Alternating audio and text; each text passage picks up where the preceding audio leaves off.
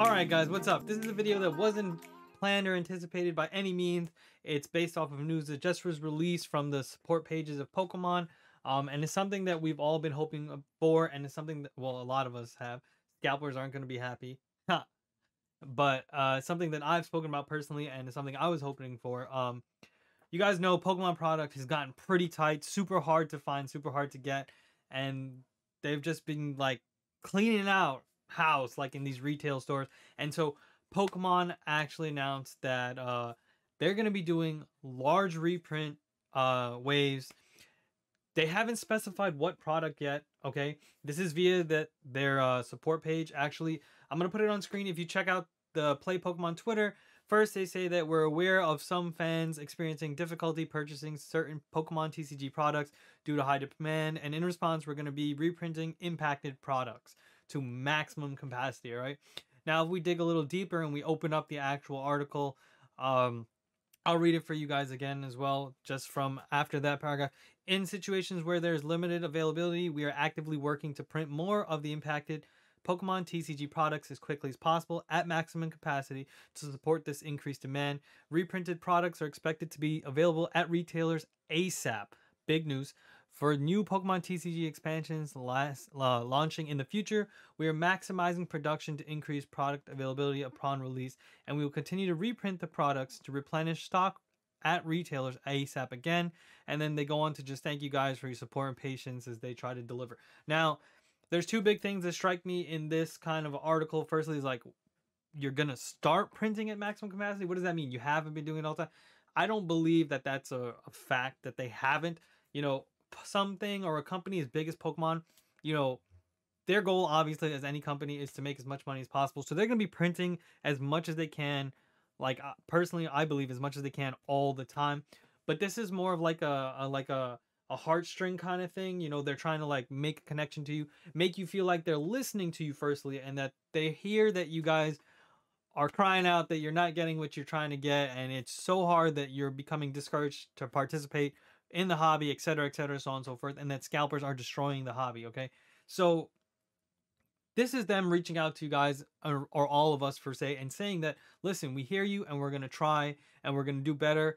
By them saying printing at maximum, I just think that they're gonna be printing more. I don't think that it means that each wave is gonna have more in terms of quantity. I mean that there might be more waves, and when I talk about waves, I mentioned it in my other video with Shining Fates. Shining Fates is going to be coming out in multiple waves, guys. At least, I think, 4 confirmed. So be patient. For all of you guys who ran out and bought all the XY Evolution booster boxes at $1,000, man. Now, look, do you know if XY Evolution is going to come out again? Was it worth it? I'm not here to judge you guys. I'm just here to help you guys, right? And for those of you who were asking for it, here it is, right? Now, you know, again, non-specified product, it can be any sets, but don't be like, oh my god, we're getting a Skyridge reprint. That's not gonna happen. If that was to happen, I would become a scalper. I'm telling you guys, being 100% honest, I want Skyridge so bad, but that's not gonna happen. So we can expect maybe probably like Vivid Voltage, maybe some more. I mean, Chance Path is still coming out, you know, so probably primarily Vivid Voltage. Will they go far? Will they go back to XY Evolutions? Hopefully. I mean, I'm hopeful. You've seen us pull a few Charizards here from XY Evolutions, so I feel kind of content with it. But who doesn't like seeing XY Evolutions open up? The nostalgia from that pack is incredible. The next thing they talk about is that the expansions in the future will be held to a maximum production rate. Again, I believe they were already there in a sense, but what they do mean is that they're going to be printing in multiple ways.